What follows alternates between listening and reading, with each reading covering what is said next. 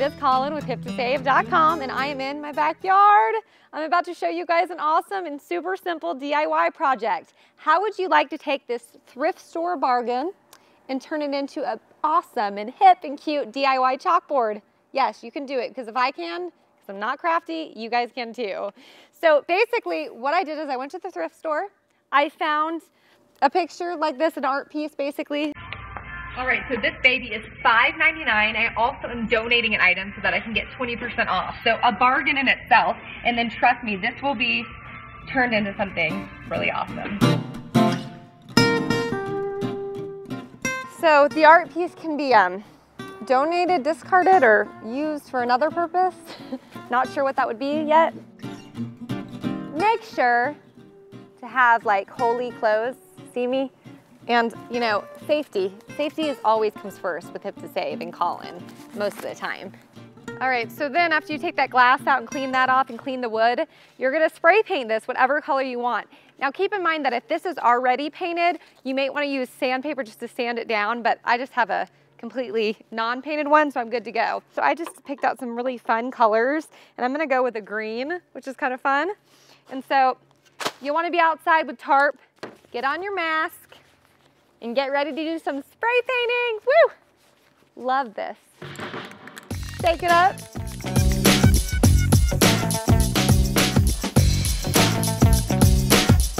Ugh. Yeah, you really need a mask for this. This is strong.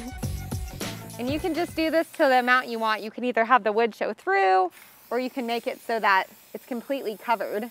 So this dries to the touch in about 20 minutes, which is crazy. So give it 20 minutes, maybe an hour or so, and you could also do a second layer if you want to. It just depends on how much like of the frame you don't want to show, if you don't want the wood to show. So I'm gonna let this dry.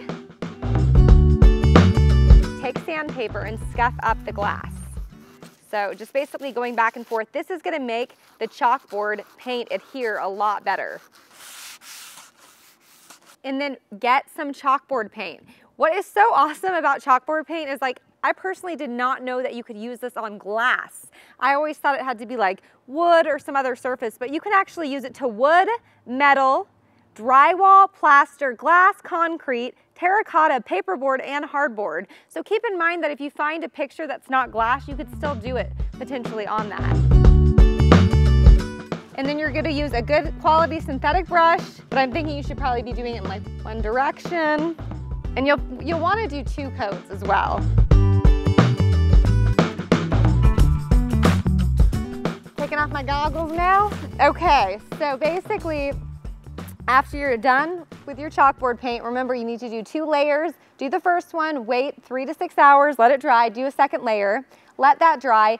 Then after 3 days, I would say you can put this together and then start writing on it with chalk. I mean, you could put it together before then, but you can't use chalk for like 3 days. All right, so a quick tip too is after you wait those 3 days for the chalkboard to dry and everything to be good to go with your chalk, the first thing you wanna do is take your chalk and just on the side is like go up and down with it and get it everywhere, and then just take an eraser and kind of go over it. That way the erasability, if that's a word, will be better in terms of erasing over the board after that. So that's just a great little tip to do. It says it on the little thing, so I'm gonna go with it.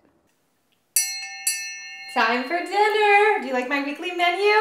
So this is what it goes from. This kind of ugly painting to this beautiful chalkboard masterpiece. Isn't it cute? So this is just one idea. You could do a weekly menu, you could do a honey to-do list, you could do a grocery list, you could do it up in your kids' like bathroom and put like brush your teeth, a chore list. There's just like so many different ideas, and it's such an easy DIY. So if I can do it, I know you guys can too.